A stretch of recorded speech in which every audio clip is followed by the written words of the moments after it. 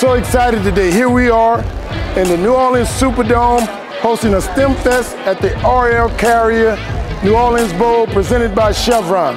It is amazing when you can get up to 1,000 kids out, touching, feeling, creating, making, being exposed to the possibilities of the 21st century at a major bowl game.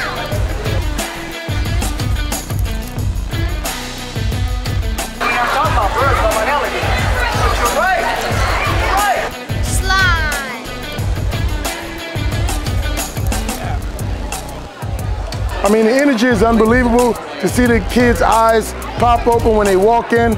I know when they walked into the Superdome, they didn't expect to see drones, they didn't expect to see chemistry and environmental science, they didn't expect to see architecture, engineering. They're meeting professionals, they're touching things, they're talking, and guess what? They're having fun, but they're learning at the same time.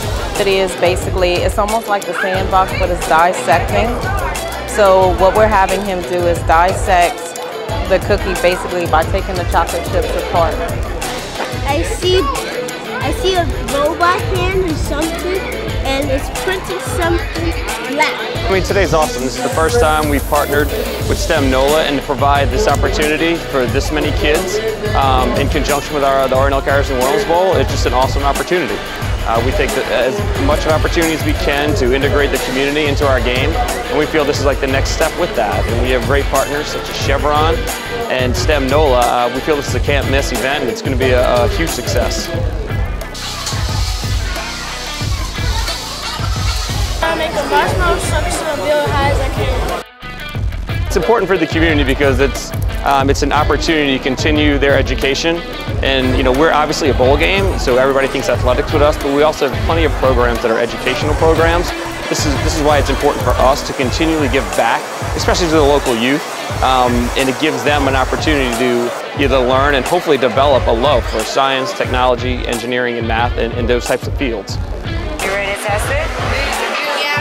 Yeah? Almost? Went to something here. This is pretty good. Well, you beat my 10-second test. Oh my God, I love today. It's awesome for the kids, especially on a good cold Wednesday. They got something to do. I love the activities that they have. Each activity, each table is knowledgeable for the kids. Some of them don't know a lot about chemistry, and it's good, especially with the crane, the dry ice. Like, come on, that's awesome stuff.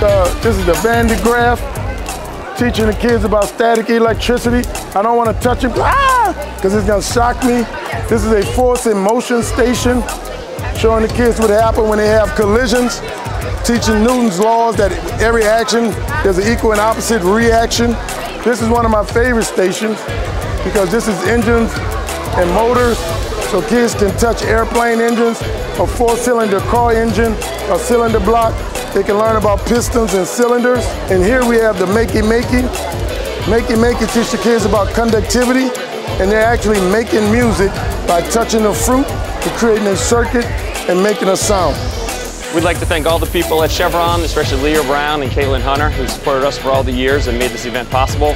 And STEM NOLA has been a great partner. We look forward to many years with them. They have a wonderful team, and to be able to provide this opportunity for the kids is something extremely special. We look forward to doing this in the years to come. Thank you very much. Thank you to Greater New Orleans Sports Foundation and Chevron.